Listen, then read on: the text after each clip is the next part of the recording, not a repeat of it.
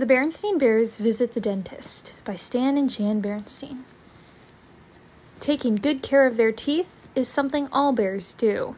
That's why sis and brother brush and go to the dentist, too.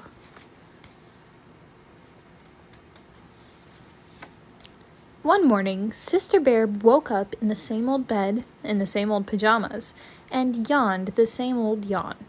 But something was different. "I have a loose tooth," she told Brother Bear.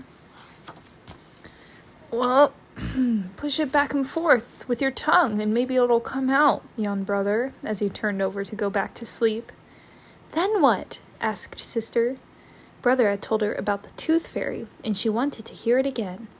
"Then put it under your pillow and the tooth fairy will take it away and leave a new coin in its place. But," Brother added, "be sure to tell Mama about it first." Later, at breakfast, when Mama was reminding Brother that he had a dentist's appointment after school, she noticed that Sister was eating funny. "She has a loose tooth," Brother explained. "When it comes out," said Sister, wiggling it with her tongue, "I'm going to put it under my pillow for the tooth fairy. If she doesn't wiggle it out, she can come to the dentist with us and he can yank it out." Brother grinned. "Never mind that kind of talk," said Mama. "Dr. Bearson doesn't yank. He's very gentle and very careful." "I'll get it out myself, smarty," Sister shouted as Brother hopped onto the big yellow school bus. But Sister was still wiggling her loose tooth with her tongue when she and Mama met Brother after school and went to the dentist. Dr. Bearson, dentist. "It's still stuck," she said, showing Dr. Bearson her loose tooth.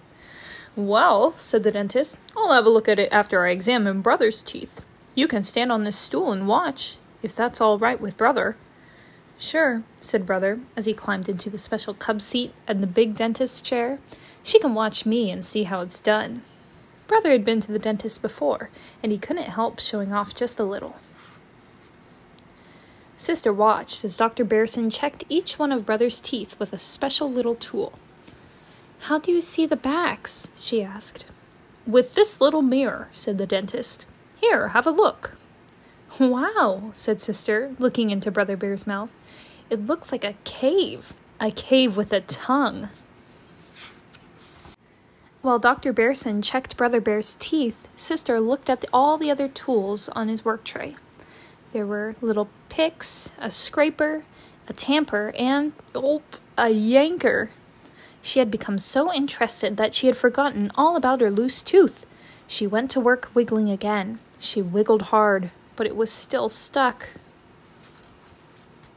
There were some other interesting dentist things: a water squirter for rinsing, an air squirter for drying, and a little drill at the end of a big hinged arm for cleaning out a cavity. And Brother had a cavity. "It's just a tiny one," said Dr. Bearson, "in the last of your baby molars, but it's best to fill it to keep it from getting bigger."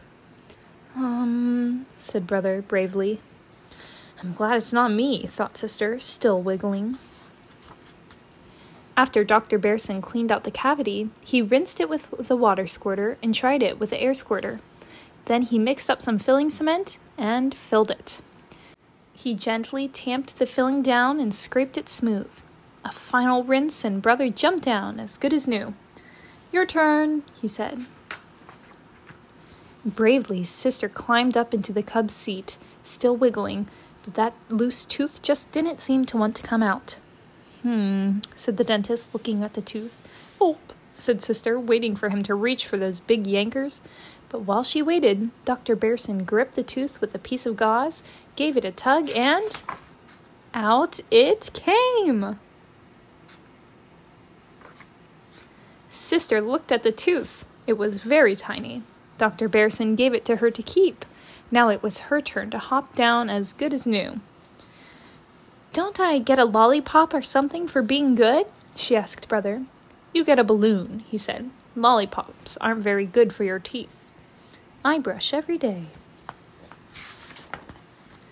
The next morning, Sister plunged her hand under her pillow and found a shiny new dime where the tooth had been.